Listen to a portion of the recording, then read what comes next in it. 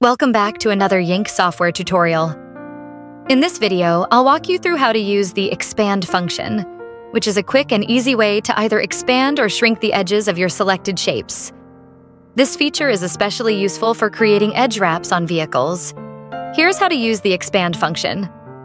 1. Click or drag to select the shape you want to modify. 2. Click on the Expand function.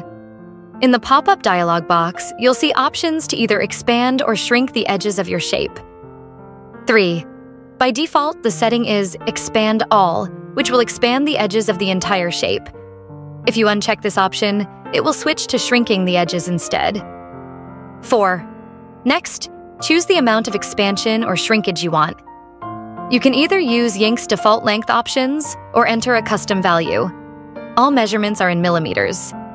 For example, if you choose 2 millimeters, the shape will expand outward or shrink inward by 2 millimeters. 5. Once you've set your desired dimensions, click OK to apply the changes. Your shape will now be adjusted according to your settings.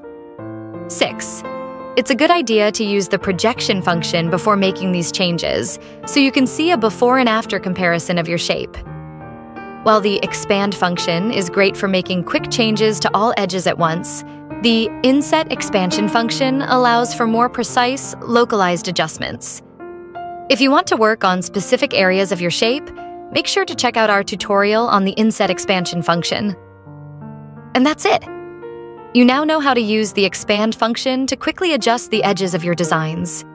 This tool is perfect for making simple yet effective changes to your shapes, especially for vehicle wraps. Be sure to check out our other tutorials for more tips and techniques with YINK software. Thanks for watching.